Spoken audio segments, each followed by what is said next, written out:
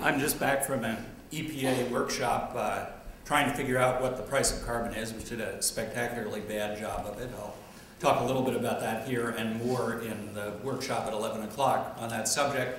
But I started with a picture of the Hoover Dam here, not only because I was just there and it's a neat thing to take pictures of, but because it's a reminder that the last time the economy was in this bad shape, the federal government actually built large, valuable things like this, which created thousands of jobs, provided flood control and irrigation benefits throughout the Southwest, and produces a huge amount of zero-carbon energy for that region. So we are richer and more powerful today than the generation which was able to do that in response to economic crisis. Yeah, we'll have a better picture of that in a minute. So is this, yes. Okay, so particularly coming off of this workshop, I want to talk about one bad and one good argument for pricing carbon. The argument which is sometimes made from economic theory is that if we get the prices right, if we price every externality, every cost that's imposed on society at exactly the right price, it will make the market more efficient, the market will reach optimal outcomes. I think that this is the wrong argument, both because there are all sorts of other things that make markets not work perfectly and not reach optimal outcomes. Lots of other things aren't priced correctly, and because it is staggeringly difficult, in fact, in some ways impossible, to come up with a correct price for the damage which is done. The damages are very important, but some of them have prices and some of them don't. So I want to walk quickly through a few of those. Here's one that really does have a price. Air conditioning, right? Those hotter summers that Gary was mentioning, there's going to be a lot more expenditure on air conditioning, a lot more energy used, terrible negative feedback, you have more carbon emissions to run air conditioners. This is, in principle, quite easy to price, well within the realm of energy economics, well-defined prices for air conditioners and the energy that's used in them. Let's go on to something a little harder there. That's the head of Lake Mead right behind the Hoover Dam, the bathtub rings showing how far below normal levels that reservoir, the key reservoir for the Southwest, is right now. So there is a ongoing water crisis in the Southwest involving scarcity of water, problems for agriculture, problems for energy, and climate change is making a bad situation much worse. This is in principle possible to put a price on, although it's quite complicated. I'm in the midst of a study where we're attempting to come up with some numbers for that. We're still in the realm of things you could price, but that's not even nearly as bad as it gets. What about endangered species? Big furry ones that people like to take pictures of, as well as the other ones that are also ecologically important but less photogenic.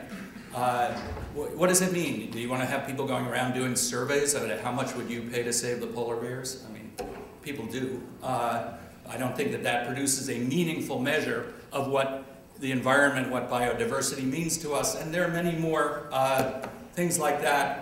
People are going to lose lives to extreme weather events. They are already losing lives. The European heat wave was a dramatic example. The Russian heat wave this year. What are those lives worth?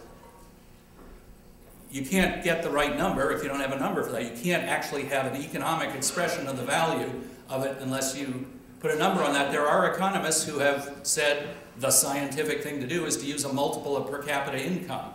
This has produced outrage on the part of developing country governments who discovered that it was proposed in the IPCC reports, I think in the second assessment, 95, to value American lives at 10 to 15 times the value of other countries' lives. So you can imagine how popular that was with the government of India in this unanimous endorsement process. And so there's, there are many other imponderable questions. One of the big ones that's coming sometime later this century, somewhere around 1 to 2 meters of sea level rise makes a whole lot of coastal Asia uninhabitable. The mega cities, the deltas like Bangladesh, and at that point it's hard to imagine anything other than tens of millions of people becoming climate refugees trying to move to Europe and North America. Putting a price on that is nonsense, but so is ignoring it. So that we are really left with a fundamental impossibility of getting the prices right. You can put a lower bound on the dollar value, but you can't actually put a price on the whole thing. So the better reason for pricing carbon is a much more humble, pragmatic one. It's often a good way, to induce changes in behavior. Not always, but often.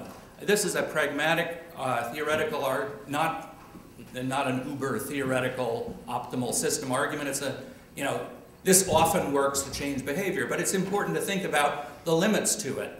And it's gotten, I think, an undeservedly good name. Cap and trade was popular with businesses in the case of the sulfur emissions, both because it created a price mechanism and because it gave away a huge new asset, the value of the allowances, which is given to the incumbent businesses that were already polluting. So there's the question of, is it the reliance on prices that they liked or the big giveaway? Turns out with cap and trade without a big giveaway wasn't nearly as popular with them. So I just want to talk about the other things that are needed. In talking about prices, we need to remember there are things that are done better by regulation. We need to all buy much more energy efficient appliances. Now, the picture here, one of these dreadful little labels, you go and buy an appliance, there are these labels on them. You can get people to buy more energy efficient appliances using price mechanisms. It means you have to take a calculator along and figure out what's the life cycle energy that's used and how does that compare to the difference in price between these two appliances. Nobody wants to do that, right? I have a PhD in economics, I like numbers, I don't want to do that. Nobody's going to do that. It's actually better, it's a better way to live, to have regulations as we do, which say that only fairly efficient appliances can be sold. Your life is better with fewer choices in this case. Question to ponder. There's also a role for public spending. Price incentives didn't put a man on the moon. Price incentives didn't create the microelectronics industry that was created by the Pentagon, huge investments in the 50s and 60s. Price incentives didn't create wind power. That's also been created by government spending. Research into new low-carbon technologies has to be a function of government, but as Gary said, it's necessary but not sufficient. There are people who have gone around claiming that that's the only thing that we need, and this cartoon's for them, that this is the picture of sitting and looking 50 years later, what is it that we're going to invent that will solve the problem? Hopefully a time machine that will take us back so we can do it right the first time. So I want to switch to talking about the role of economics in the arguments for inaction. The old arguments I think we're familiar with. It's not to say that we've won them. Is the science wrong? No. It's been subject to very well-funded hostile vetting, and there's nothing more than a few typographical errors in it. Is it too uncertain to act on? No. Uncertainty is not the same as ignorance. We know that things are getting worse. There are interesting scientific reasons why we don't know exactly how fast is it getting, how bad.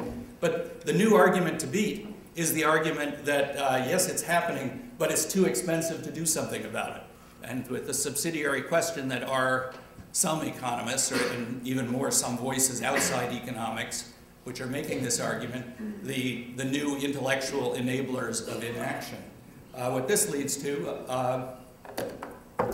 I have a brief postmodern moment here of deconstructing the phrase, it's too expensive.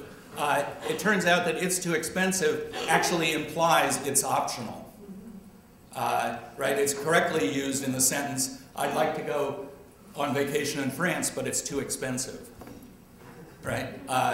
This is something that's optional. The status quo, life, tragically devoid of foreign vacations, is actually a viable alternative. Right? It's incorrectly used in this sentence. We're under attack from terrorists, but it's too expensive to do anything about it. Right? That nobody thinks the status quo of not doing anything about it is acceptable. Having just recently been on a plane, I could definitely tell you how it's possible to do it wrong, but that's not to say that doing it in some form is optional. Right? And so the question is, right, which is climate policy more like, an optional vacation or defending ourselves against a threat to our way of life? You all know the answer to that.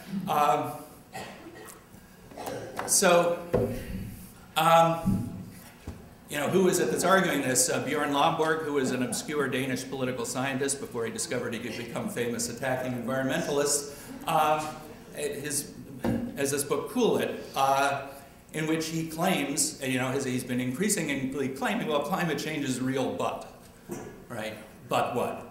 But it's, according to him, trivial damages, really, just little things around the edge, sort of second, third order problem, and huge costs, right? So we'd be better off spending our money on something that's really worth doing, like preventing malaria. So proving that climate policy is way too expensive, relying on a small number of economists, particularly Richard Toll, who I think is emerging as, Lomborg's favorite economist, the man who demonstrates scientifically that it's too expensive to do anything about it. This leads to this sort of thing. This was always my favorite summary of the Bush administration's climate policy, which may be coming back with the new elections. Suppose your firehouse ran the way that we've run these debates in Congress about global warming. Make sure everyone agrees there's a fire, bring in a few outside skeptics, consider that it could be a small fire, realize that calling the fire department isn't free, and so on. I mean, if this seems too partisan, you can wait for the next cartoon. But this is what the economics of it's too expensive gets you. A real climate economics is the opposite. The response is, the costs of reduction are modest, the damages are large. I have critiques of Lomborg's economics and risk and climatic change you can look up. This, I think, is unfortunately where the Obama administration ends up. Rather than embracing the alternative, we decided the truth must be somewhere in the middle. Okay, I've done studies of the costs of inaction. As we're running short on time, I won't go into them a lot. The costs of inaction in Florida, we did a study 3 years ago for EDF, not attempting to put a price on everything, but a price on 4 particular categories of climate damages, gets up to 5% of state GDP by 2100. We did a similar study for the US. I mean, Florida is one of the most exposed areas, so we got a bigger number there. Similarly, 4 categories of the costs of inaction for the US got up to 1.8% of GDP for the US by 2100, and the U.S. is a colder, richer country than most, so the damages will be greater in most places. The Stern review done for the British government estimated, depending on how you measured it, 5 to 20% of the damages, 5 to 20% of world output lost to damages, which could be largely prevented by spending 1% of world output. Dismissed as one radical report by Lomborg or as not peer-reviewed economics by Toll. If we're going to talk about the price of carbon, I wanted to end up with saying, well, what do people think it is? Because it's one thing to say you should put a price on carbon. How vigorous a policy that represents has a lot to do with how high the price is. So the price per ton of CO2, Richard Toll in the fund model says $2 to $9. $1 per ton of CO2, if you passed it on at the gas pump, is a penny per gallon, right? So think of that as, that's 2 to 9 cents per gallon. The US government, this dreadful process about the social cost of carbon, came up with $21, or if you said Toll's model shouldn't be included in the mix, took it out, you'd get $29. The numbers highlighted in yellow here, I think, are an interesting cluster around $75 to $100. The $75, we did a study in my research group of what does it cost to reach this relatively mild target of 17% reduction in US emissions by 2020. We came up with $75. The Stern review came up with $85 a few years ago. The German EPA equivalent come up with $100. The newest version of the Page model, one of the models used in this US government process, also says $100. Since this is just pragmatic to get people to change their behaviors, it's not really based on an optimal economic model. Suppose you wanted to have people in this country drive cars as small and sensible as they drive in Europe and use public transportation as much as they do in Europe. The price of carbon that it would take to bump our gasoline prices up to Western European ones would be $300. And the most interesting theoretical work in economics that's been done in this climate change area, Martin Weitzman's dismal theorem, says that we are so uncertain about it that in a certain technical sense, the price could be thought of as being infinite. Sort of no price too high. That if you average across many, many different climate scenarios, as you go out to the tail of the distribution, that the damages get worse faster than they get improbable. So the product of worsening damages times probability, the intrinsic impossibility of knowing whether we can avoid the worst case scenarios, the fat tail argument that you may have heard about, leads to saying, you know, it could be as large as you want it to be. So I think there are good reasons to price carbon. What the price is matters a lot. $21 a ton. The current official position of the U.S. government is a ridiculously low number, which I'll talk about in the 11 o'clock workshop about more exactly how they got that and why it's the wrong answer. And that's it. If you like the movie, you'll love the book.